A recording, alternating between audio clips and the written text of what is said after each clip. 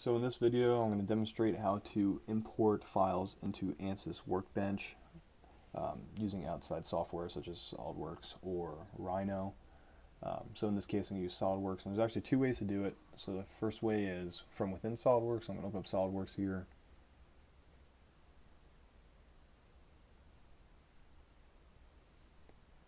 Once SolidWorks open, I'm going to open, and the file I'm going to use is called Basic Plane.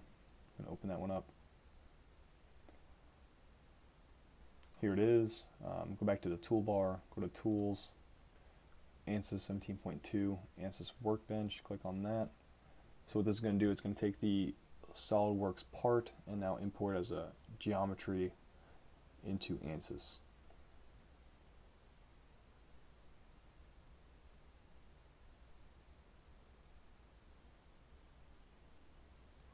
So we should see a geometry pop up here. So that's a geometry just uploaded from SolidWorks. That's all it is. But in order to do anything inside Workbench, like use FLUENT, we actually need to open up the analysis system. So here it is. This is kind of the tree to follow how you're going to like step through the entire system. So the first part you see here is geometry. So we can pull that geometry in just by dragging it into that space. And now they're linked together. And now that plane is now inside of this tree for the system.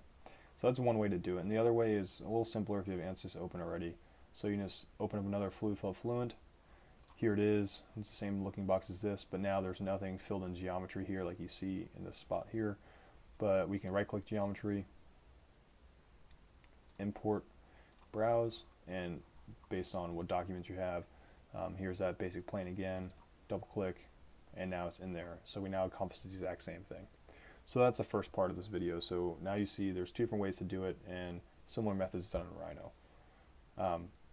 But now looking at the mesh even further. So now I'm going to go back to the geometry first, right click geometry and edit geometry in design modeler. So why I'm doing this is to create the workspace within the solver would use, so the big rectangle around the plane for a flow solution. So the first thing I do once you see this workspace is empty, I have to go to import, right click, hit generate.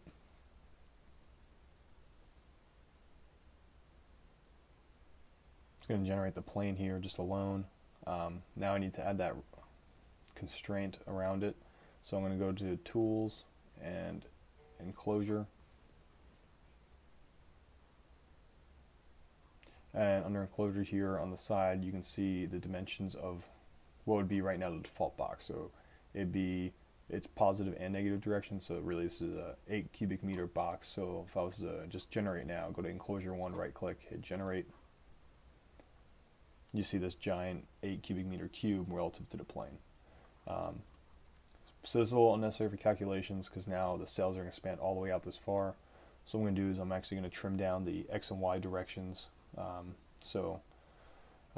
It makes the box more reasonable. So what I'm going to do, I'm just going to cut them in half in both directions.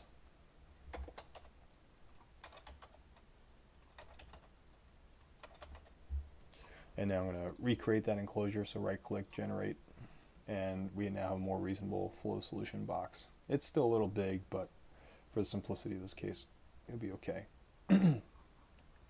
So now we have our geometry pulled in from SolidWorks and now our fluid box for a solution later on. So now I'm going to go back to ANSYS Workbench, and I'm going to right click on mesh, edit mesh.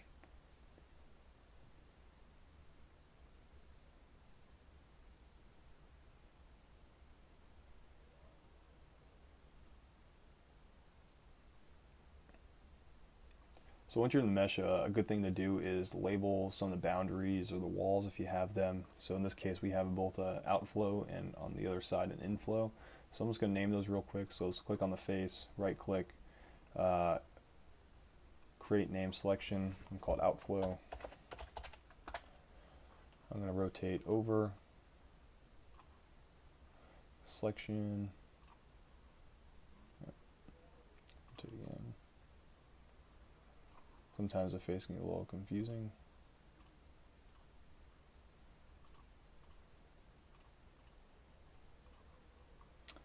And it rotated again.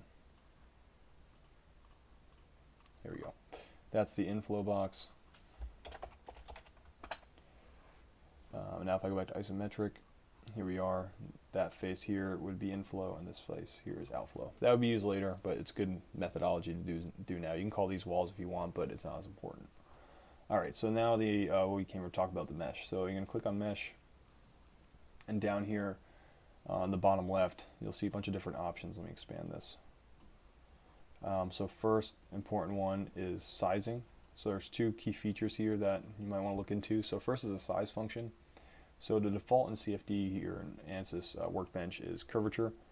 So curvature is basing the size of the element off the curvature of the vehicle or the aircraft, which actually isn't the right setting for this plane. If you remember from SolidWorks, this plane's pretty straight-edged vehicle, so curvature is not the way to go, and in fact it won't work if you were to do it.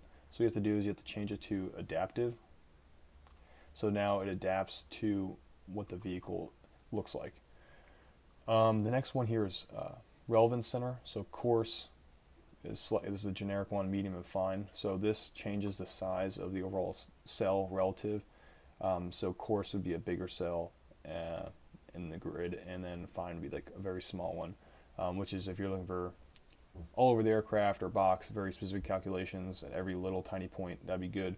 But for this basic, we'll just leave it at coarse, so it generates a mesh faster.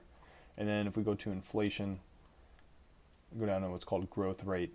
Here is how the cells expand out from the point of interest. So what the important part of that is, so from the tail to the outflow, it's not these tiny cells populate all the way out. They grow after the point of interest because it's not as necessary to look at every single tiny point for a solution when maybe a whole body downflow, it's now getting more consistent with the free stream was again.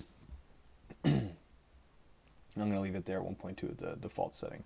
So once that's done, I'm going to go back to mesh, right click mesh, and hit generate mesh.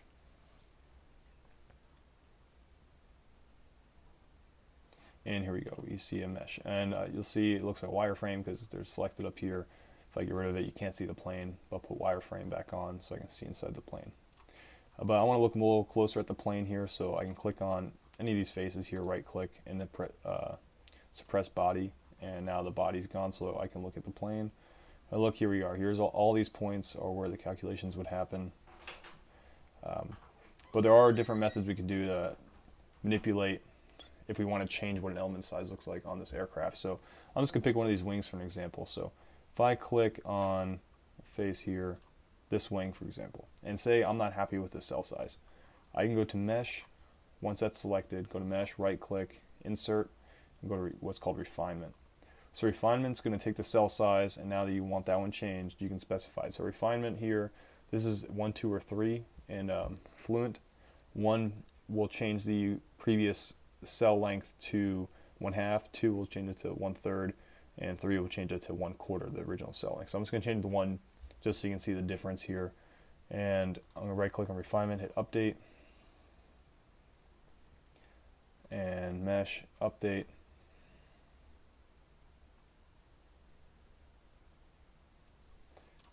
And you can see now the left wing is definitely much more fine than the right wing. So all we did was refine the mesh.